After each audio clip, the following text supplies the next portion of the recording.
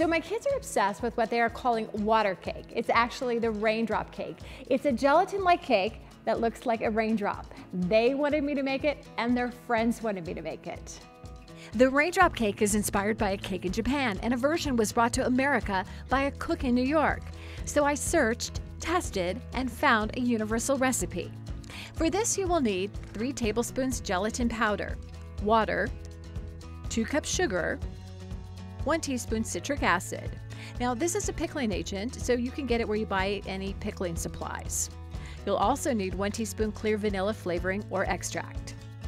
First step, you will take 3 tablespoons of clear gelatin and mix it in a bowl with 1 cup of cold water. You need to set it aside to bloom. Next step, pour in 3 cups of water into a pan, stir in 2 cups of sugar, then add 1 teaspoon citric acid. Set your heat on medium and stir until it dissolves and warms up. You do not want it to boil. Turn off the heat when you start to see vapor show above the top of the water.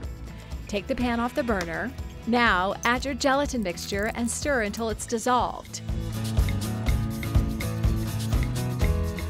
Next, add your 1 teaspoon of clear vanilla flavoring.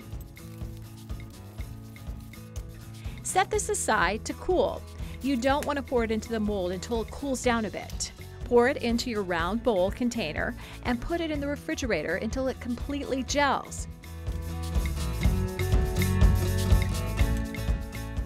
Once you're ready, float that container in warm water until it starts to separate from the sides of the bowl.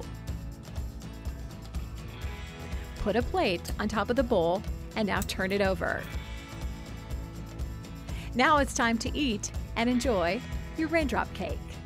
Okay, so now the raindrop cake is done. Are you guys ready to sample it? Yeah. Yes.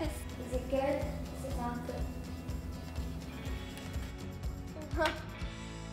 Okay, so I got 2 thumbs ups.